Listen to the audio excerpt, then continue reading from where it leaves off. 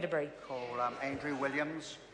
Thank you, Mr Chair. Take a call on behalf of New Zealand First on this very important bill involving Environment Canterbury and the temporary commissioners in particular. And in doing so, I'd like to refer to the regulatory impact statement. And this was, of course, published by the Department of Internal Affairs and also by the Ministry for the Environment jointly.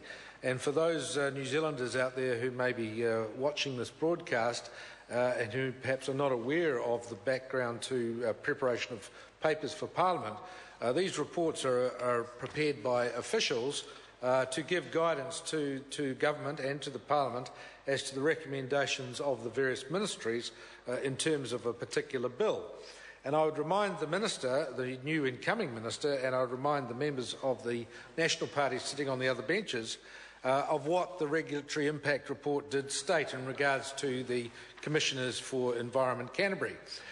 It suggested that there were 5 options. Option 1 was legislation to establish a transitional mixed governing body for ECAN with provision for Minister of Local Government to review the arrangements by 2017. That was option 1. Option 2 was legislation to establish a permanent mixed governing body for ECAN. Option 3 was legislation to extend or entrench a governing body for ECAN of appointed commissioners.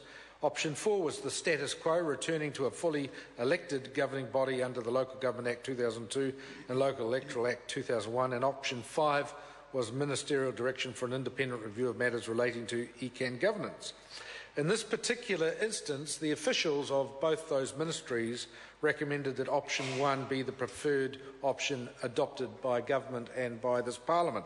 And option 1, I will remind you, was that legislation be to establish a transitional mixed governing body for ECAN. In other words, a transition back to elected representation. And in that regards, the commissioners themselves under Dame Margaret Baisley, probably the most experienced public servant in this country, who has led many government departments and has now a damehood, obviously, for her services to the public service. She and her commissioners also recommended that there be a transition back to democratic representation in a mixed governing body.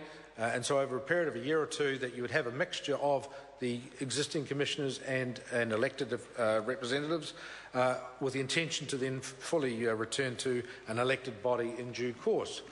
That was a sensible solution for everyone. We could all probably live with that. We would say it's not ideal, it's not returning to full democracy, but it is a step in the right direction. And I think the Honourable Nick Smith would have been very supportive of that, and he gave indications certainly in that direction. And it seemed that that was a fair way to go, so that everyone would basically get a reasonable shake of the stick out of this whole situation.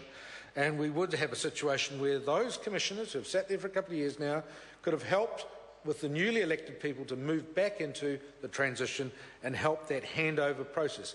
That often happens in all sorts of corporate situations and all sorts of governance situations, and that is a common model, and certainly that would have been a workable model. It was very interesting that so all the advisors were suggesting this, the ministries, the commissioners, everyone was advising this, it seemed sensible, but what does this government do? It does exactly the opposite. It just says, no, we're not going to have elections.